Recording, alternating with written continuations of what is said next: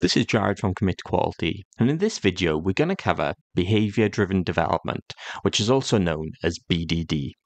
It's a way of enhancing collaboration and communication in software development. What is BDD? Well, it's a software development methodology that plays a crucial role in the success of projects. BDD is a methodology that emphasizes collaboration and communication amongst all stakeholders across the business, and it helps ensure that software development focuses on delivering value through the behavior of the system. So let's talk a little bit about BDD then. It focuses on the behavior of the system from the user's perspective. And unlike traditional development approaches that focus on implementation details, BDD emphasizes the desired behavior of the specific system. It incorporates principles from test-driven development and domain-driven design to align technical implementation with business requirements. There's a few different phases and you can see it on here now. So first phase would be discovery. And this is where you have collaborative discussions amongst your key stakeholders to identify features and define scenarios. This could be with a business analyst, designers, developers, or known as engineers, cross-team testers. They all come together and you do your discovery session. We just touched on the define where you'll actually talk about business rules. You've then got your formulation phase, which is this phase here. And this is where you start writing scenarios using the given when then structure, also known as the Gherkin syntax.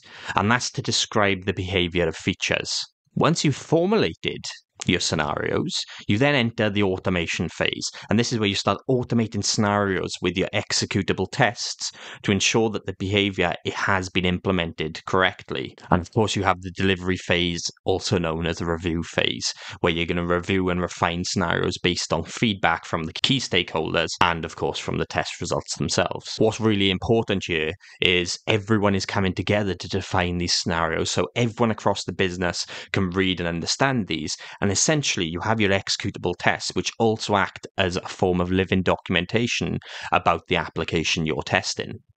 So there's plenty of BDD tools as well, which I wanted to touch on. So you can see here, I put an image of Cucumber, which is a popular BDD tool that supports multiple programming languages and facilitates the collaboration between stakeholders.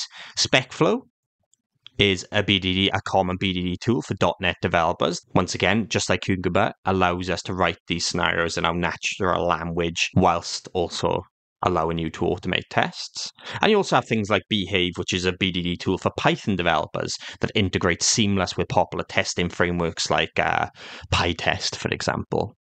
So there's plenty of options out there for tools you can use for this. And of course, Wreck and Roll is a new one for .NET as well. Now, one thing I want to touch on is BDD tools are not BDD. They are just the tools created specifically to aid the use of the BDD process or the methodology. So when someone says, I'm using Cucumber, that doesn't mean you're doing BDD. It just means you're using a tool that helps encourage that behavior-driven development. So what I'm trying to say is just because you're using these tools does not mean you are actually doing BDD. I worked in many different teams where the tools are used, but the process is not really followed, and that can cause many issues in the long term, which we'll come to discuss shortly in this presentation. Now, you can see this image here where I have an example of a SpecFlow Wreck and Roll feature file. And when you're formulating your BDD, you'll create it in this specific language known as Gherkin. And this language has key terms that you will see across all different tools. First of all, we have the feature. And this feature is a representation of a piece of functionality that delivers value to the user, which you tend to have a description here where you could say, as a user, I would want to do something so I can be confident in X feature, or however you want to write it. Then we have the scenario here, and a scenario is a concrete example that illustrates the behavior of a feature. You can see here we have some keywords of given, when, and then, but the three main ones are given, when, and then. And this is used to define scenarios. Given describes the initial context, when describes the action or event, and then the then statement will describe the expected outcome.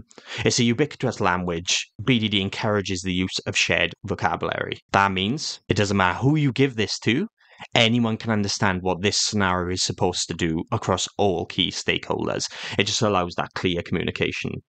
Now, there's plenty of benefits, and you've got more than this, but I've tried to sum up the key ones that stick out in my mind. First is improved communication between stakeholders. You're using a common language and you're focusing on the behavior. That also means you have enhanced collaboration between your developers, your testers, and any business stakeholders, leading to, once again, a better understanding of the requirements. And what's really good for these are 3 Amigo sessions where you could have a developer, a tester, a business analyst, and you can all discuss a user story. You can talk through it from a behavior driven development standpoint. And that usually then encourages discussions, bringing up more scenarios, things you might not have thought about if you weren't using this framework. 3 Amigos is also really good at keeping your meeting scoped small to just the people who really need to be in it to discuss this kind of behavior of the system. And you can alternate them if you have multiple testers, developers in teams, or business analysts. You can obviously alternate, meaning you're not going to get that meeting fatigue if you had all of your members in the same meeting. If you had all of your team members in one meeting. I think if you do BDD correctly, you have a clearer understanding of the requirements.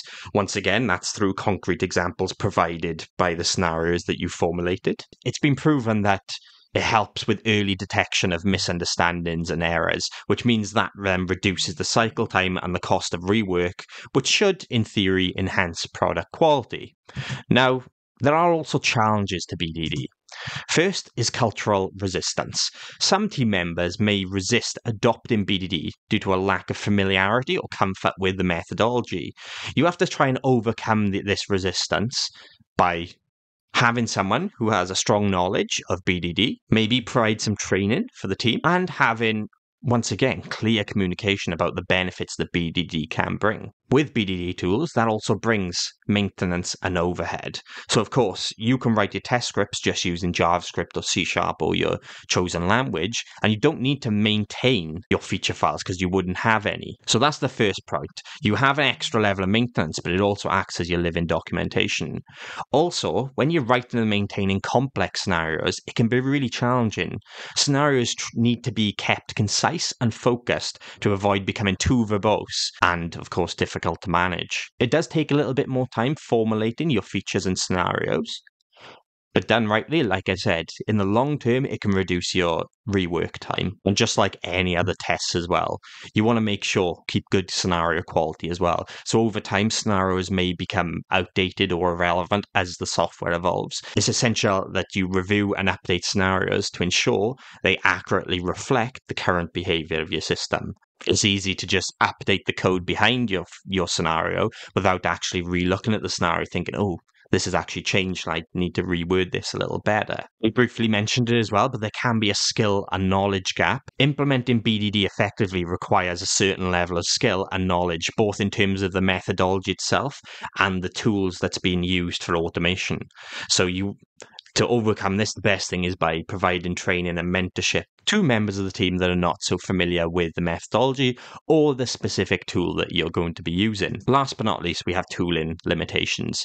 While there's many tools available for BDD, like we just kind of discussed, each do have their own limitations and their own kind of quirks. Just touching back on the skill and knowledge gap, you may need to invest some time in evaluating and selecting the right tool for your specific needs. Now, there's plenty of documentation out there about the different tools, comparing them, and I'm sure you'll find it very simple. Of course, I'm going to be creating videos on BDD tools, which will hopefully help with this, but it's something you want to identify when you're trying to convince your team to work with the BDD methodology. And hopefully that's give you a solid understanding of what BDD is and BDD tools. I will be creating, like I mentioned, some BDD focused videos, and that's with the tools in practice. So definitely hit that subscribe button to keep in the loop.